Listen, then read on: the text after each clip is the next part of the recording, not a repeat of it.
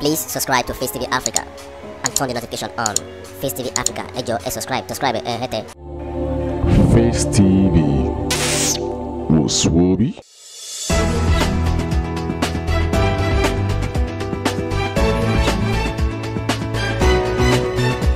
Who deserves to be a hero?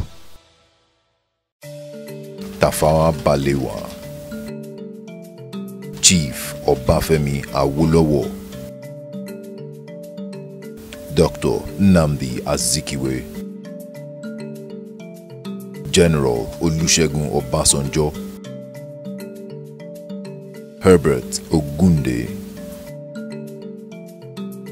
Professor Wole Soyinka,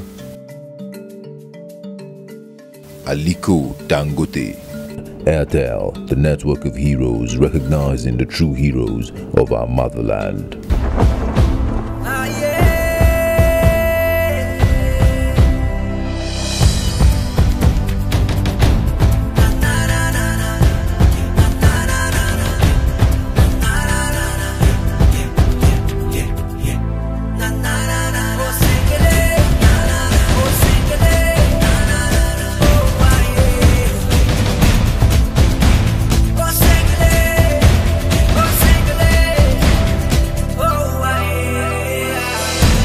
Still covered. All covered. Nigeria, we got you covered.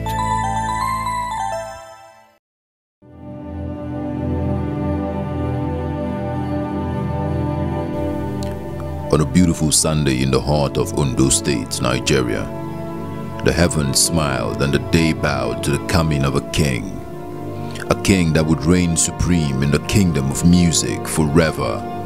The producer of Music Face, Lekuti Oyeyemi, dug deep into the sands of history to bring you the legends of the great king. Who deserves to be a hero? Surely the fantastic, amazing, humble King Sunny Ade. King Sunny Ade, born Sunday, September 22, 1946, is a popular performer of Yoruba Nigerian Juju music and a pioneer of modern world music. He's been classed as one of the most influential musicians of all time.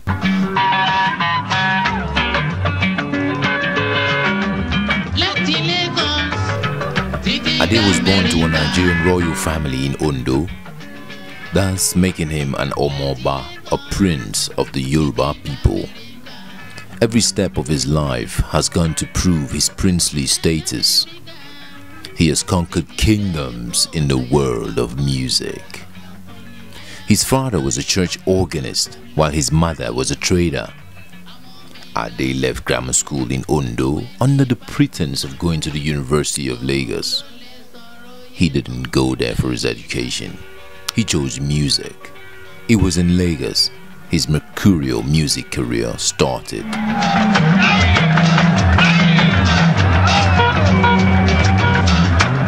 Sunny Ade's music sound was evolved from the early days. His career began with Moses Olaya's Federal Rhythm Dandies, a high-life band. He left them to form the Green Sports in 1969. Over the years, for various reasons ranging from change in his music to business concerns. In the 1970s and the 1980s, Sunny embarked on a tour of America and Europe, where he played to mixed, both black and white audiences, making them dance and sing along to his African rhythm. Hey, my God! Yeah, we are half of the way right now. Hey, my God! All right. We have to go with the music as well, so we'll make it as loud as possible. You ready? Hey, my God! Hey, my God! Hey, my God! Hey, my God! No wonder Ade headlined concerts in the United States. The New York Times' Robert Palmer described one of Ade's several concerts in New York in the 1980s as one of the most significant pop music events of the decade. His second album, Under the Cusp of International Stardom, was Synchro System, which attracted many converts of world music and earned him a Grammy nomination in the folk ethnic music category. Synchro System.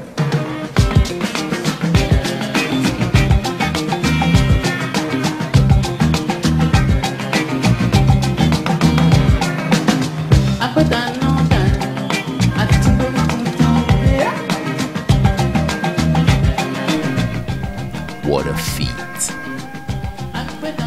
Sunny Ade's music is characterized by, among other instruments, the talking drum, an instrument indigenous to his Yoruba roots, the guitar and his peculiar application to juju music.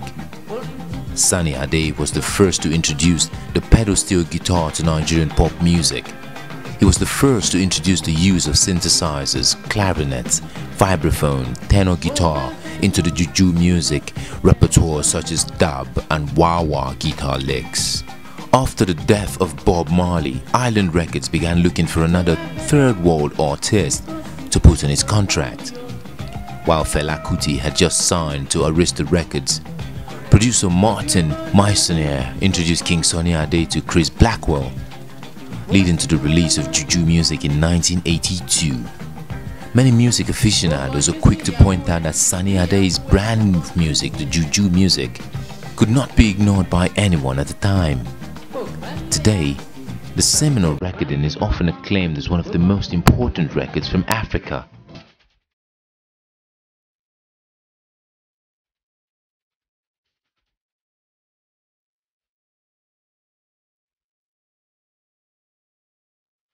In the 1980s, Ade embarked on a career in Hollywood. His music was featured in the 1983 film Breathless.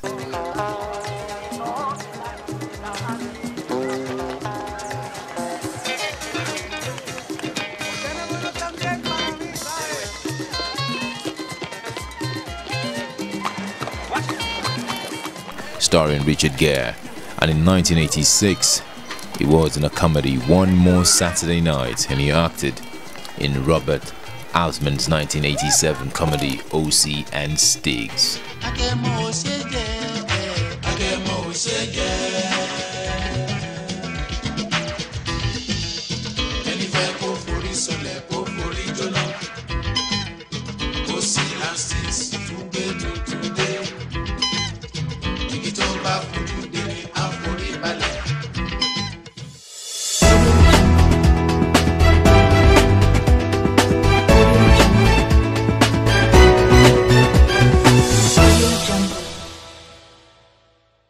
Sunny Ade was the first African to ever be nominated for 2 Grammy Awards.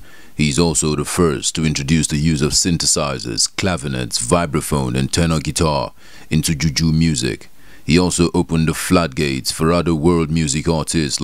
King Sunny Ade also had appearances in Hollywood. In 1980s, Ade embarked on a career in Hollywood, was also inducted into the Afro Pop Hall of Fame at the Brooklyn African Festival, USA, where he dedicated his award to Michael Jackson. King Sunny Ade was also recognized for his outstanding contribution to world music at the Reggae and World Music Awards held at the Apollo Theater in Harlem, New York.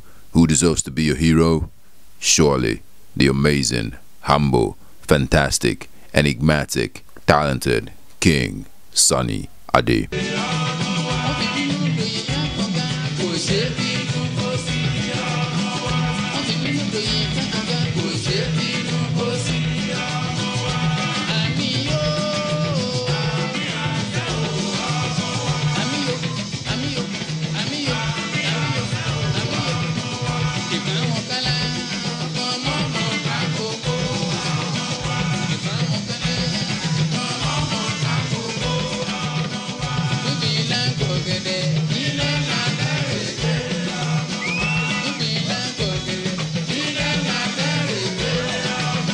Please subscribe to Face TV Africa and turn the notification on. Face TV Africa, subscribe. Face TV was Swoby.